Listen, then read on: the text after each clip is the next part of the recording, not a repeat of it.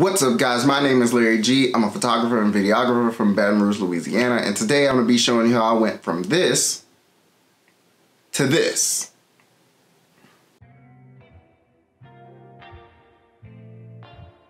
That's done. Let's head over to the computer and we'll get this thing going. So before we really dive into the edit, I really want to give a special shout out and thank you to Stephanie, aka the Mayor Wells, which is the model that is featured in today's photo, and to Soji. It's a restaurant here in Baton Rouge. They're pretty new and they were gracious enough to let us basically have a photo shoot in their restaurant. So I just want to say thank you to both of you for helping collaborate and create this amazing photo. Now back to the video. All right, guys. So the first thing I'm gonna do is have these things already set up in Lightroom. I like to work on a full screen, so I just enlarge my screen. And I'm gonna show you guys how I get this from this. So let's get into it. The first thing I do is use a preset, and I really like to use my F36 preset that I have down here. So I click that, and right away I can see that it's really, really warm. And that's not exactly the look I'm going for. So I'm gonna scroll up until I see the temperature slider, and I'm gonna start messing with that. Still not feeling it. It's still a little too warm. My arrow keys aren't exactly working, so I have to use the mouse, which I'm not a fan of, but let's keep playing with it until we get something that we like.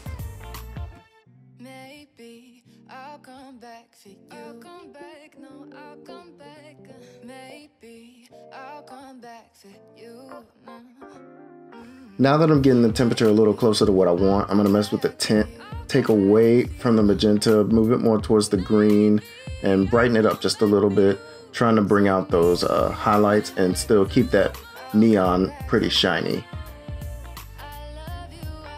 After that, I'm going to close the basic tab and go to my HSL sliders. And I'm gonna start messing with those. So one of the first things I'm gonna do is start adjusting the purples, because there's a lot of purple, and then start messing with the magentas because that's the main color. I also wanna mess with the reds, make them a little more orange. That brings out the truer skin tone, even though this is a heavily magenta and purpley photo. So I'm just gonna keep moving these around till I get what I want. That's starting to look right. Let's see. After that, I'm gonna adjust the luminance. Bring it up. Yeah. You can see that skin's starting to look a little better. And go back and forth. You see that I'm doing a little brighter, so I'm gonna go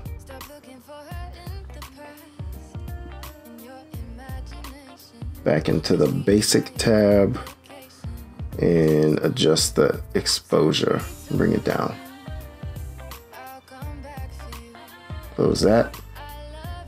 I'm gonna go into the detail, and I'm just gonna select a point on her face so I can really see the detail in it. And then I'm gonna sharpen it just a little bit. Just a bit.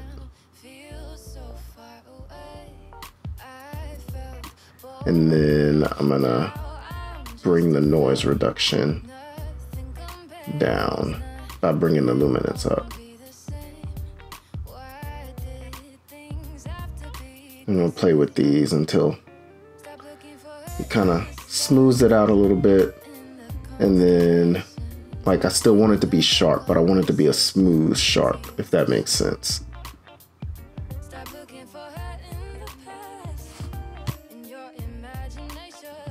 Once I have the detail where I want it, I'm gonna close that, and I'm gonna open a brush, and I'm just gonna brighten her teeth just a little bit.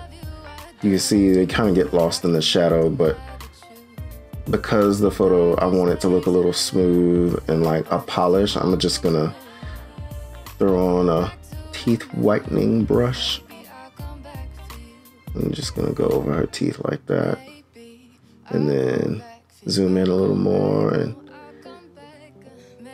get these ones in the corner.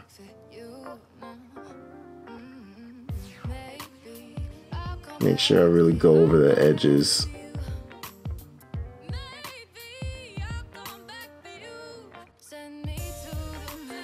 Zoom out, and that's looking about right. I've taken the photo from this to this, and that's how you do that. So I normally start with a preset and then work my way back from that, and I've been loving my F36 preset lately. So that's the one that I've used on most of my Instagram photos lately, if you guys like that. That's all I got for today. Thank you guys for watching. If you like this video, please give it a thumbs up or a heart depending on what platform you are watching this on. My name is Larry G, and you can believe that.